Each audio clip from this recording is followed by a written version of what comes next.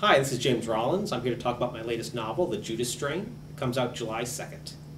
Let's talk about, first of all, the title, The Judas Strain. Where does that come from? It's actually a scientific term for an organism that entirely wipes out a species. And that's where the story begins.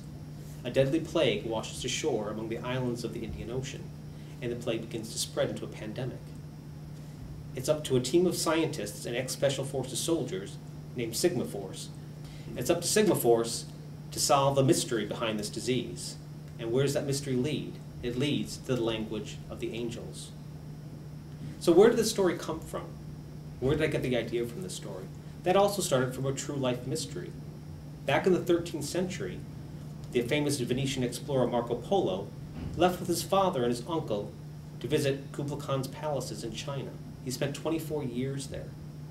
Upon his return, 24 years later, Kublai Khan sent Marco Polo with 18 ships and 600 men.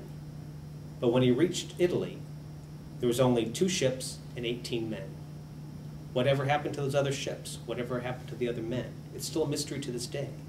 Even on his deathbed, Marco Polo would not say what befell the ships and the men. Was it piracy? Was it storms? Was it disease? He never told. Even on his deathbed, he said, "I have not told half of what I saw."